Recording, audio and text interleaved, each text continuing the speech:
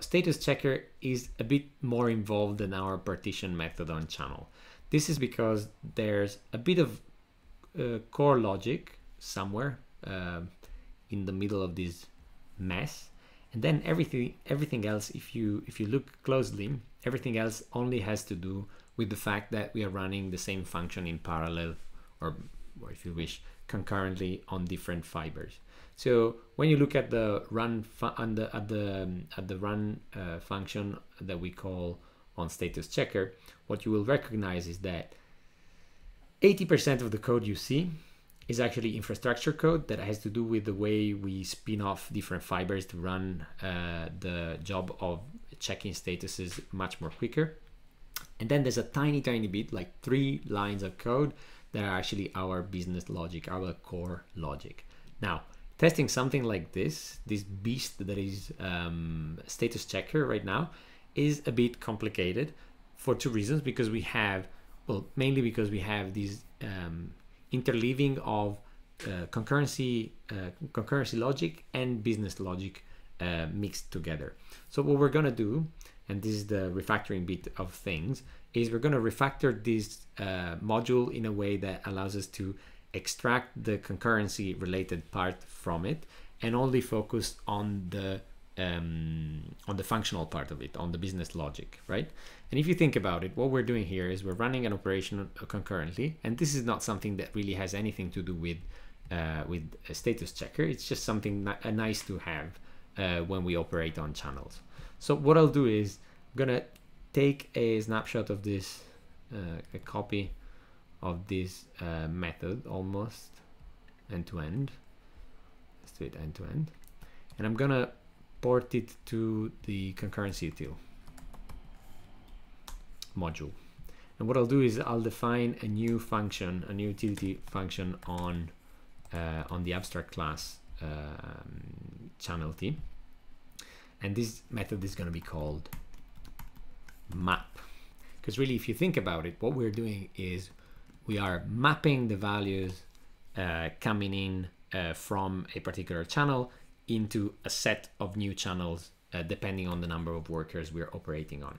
What I'll do to make our life even simpler is I'm going to define workers default to be 1, so that whenever we want to just transform values coming from one channel into another, it's just a matter of calling map on the channel, and then we can do the transformation in a block, and what we get out of that is a new channel.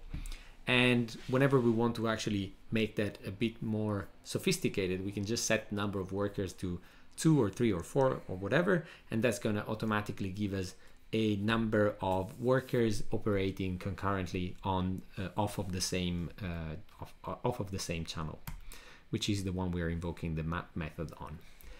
Most of these methods should stay more or less the same. So we are still defining a countdown, which is a channel that we use to count the workers that have completed their work.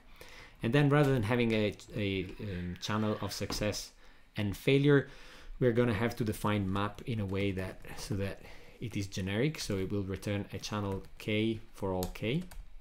So this is going to be generic in the type parameter k, and that's going to be the type of the channel the type of the channel that we're going to return. So it's going to be channel k new tap. URL status stream doesn't make any sense in this context, so we're just going to be calling it output stream, which is a name we've given in other areas of in other parts of our code as well. And so what we do is we still call supervisor the fiber that operates at the high level and just coordinates the workers waiting for completion. What this supervisor does is it just waits for the countdown to go down to 0, and once it goes to 0, it closes the downstream channel, which is, as we say, owned by the fiber that we define in this block. Looking at the workers, we are still happy to define the workers with an identifier, worker wi. That's fine. This part of code, though, doesn't make much sense, in the sense that what we're doing is, yes, we are receiving on a particular stream, but that stream is going to be self. And rather than putting the value into a variable, what we're doing is we're calling block.call self.receive. So we're calling a method we're calling a block on the value received from the channel. So let's remember to also define define the block as a parameter of this function. It's going to be block of type T that goes into type K. As easy as this. And types make all the sense they can make. We're still logging, why not? Logger is now defined at the level of, let me double check. I don't know if we ever defined a logger inside channel, so I'm just gonna, for the time being, suppress this line, but we're gonna import the logger in a second. And ensure still makes sense. We're counting down by 1 every time a channel is, every time a worker fiber has been closed. I think parentheses just work fine, I think. Let's try and see. I'm gonna be saving this and see how things break. And as you can see, we've extracted all that is specific to the concurrency aspect of our problem into a function, into a method on channel. And now we can go back to status checker and redefine it in as a function of that new method we defined. So in this case, and you're gonna see how we're gonna refactor a bit more in a second. What we're doing is we're calling map with a number of workers,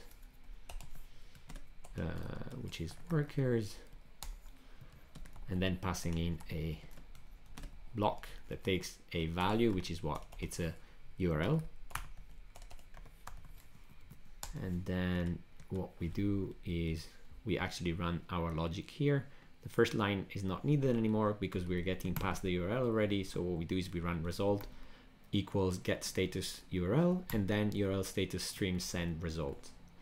And actually we don't even do that, right? Because we don't need to send the value downstream. Whatever we return is going to be sent into the value for us. So we don't need to do URL status stream send result. Whatever is returned by the block is going to be sent down to the downstream channel. So really, with all of this, we have abstracted away a lot of concurrency specific details, and all that is left is these 3 lines of code. So I can get rid of everything else, which is whenever we run our status checker, what we're really doing is we're doing URL stream map, passing the number of workers, and then we just get status and push into the downstream channel. That's it. I'm gonna save now, and also other than looking at the test, I'm gonna be trying and running the application from scratch. So I'm closing this. Let's see how this goes.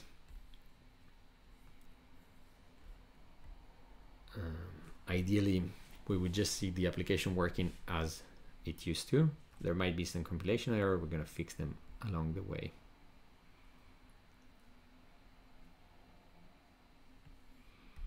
And to recap while we wait, if we go back to concurrency util, we extracted what used to be a bunch of logic related to concurrency that used to live inside the status checker task into a separate fiber, into a separate function, utility function in the concurrency util module. Looks like something has broken, which is fine. We're not printing anything anymore, which makes me think that we are not actually passing values down the stream, which is a possibility. So if I go back to concurrency util, it's very likely that we forgot to actually send the value. So we do block call self receive. This is going to evaluate the function on evaluate the block on the receive value, but then we also need to send the value downstream, right? And so we're going to do output stream.send block call. If I run this again, we should be good now.